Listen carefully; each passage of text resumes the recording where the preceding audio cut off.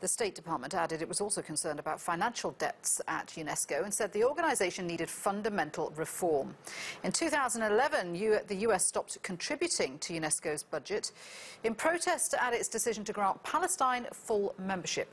However, Washington says it would like to remain as a non-member observer. Well, let's speak to William Denselow, who joins me now from New York. William, this seems to be a bit of a surprise. What prompted this?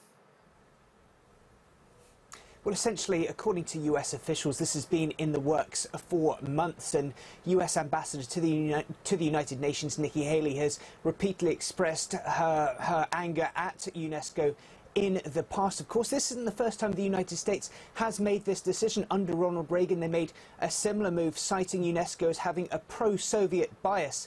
And now, of course, as you mentioned, the US are complaining, stating that UNESCO is showing an anti-Israeli bias. Of course, you mentioned that case of Palestine being granted full member status. That saw an end to its budget cuts for the US back in 2011. It was also the case of Hebron being noted as a Palestinian World Heritage Site. That incredibly angered the United States. So we have heard from, speaking to a few UN watchers, they say that this was in many ways a logical move by the United States, describing UNESCO as somewhat of a whipping boy for the United States.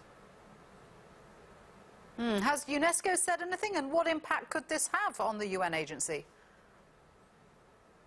Yeah, we have heard from UNESCO. We've heard from their Director General, Irina Bokova, who says this is a deep regret and not only a loss for the agency, but a loss for the United States themselves. Now, in terms of the impact this could have going forward, well, of course, the US has already withdrawn funding a few years ago, but the real question is, will other nations come in to fill the void? Speaking to some UN watchers, they say other member states such as China could come in and fill that gap, so very interesting to see what happens there. There's also the key issue of who takes over from Irina Bokova, who's set to step down soon. Of course, we've got the likes of Qatar, Egypt and France all in the running, so very significant when it comes to what the future Director General will mean when it comes to their policies, when it comes to Palestine and Israel. But of course, the real question is, this is obviously a massively significant event. Of course, World Heritage Sites known across the world. So the loss of a member state with the notoriety and the potential financial backing that the US could provide, incredibly significant.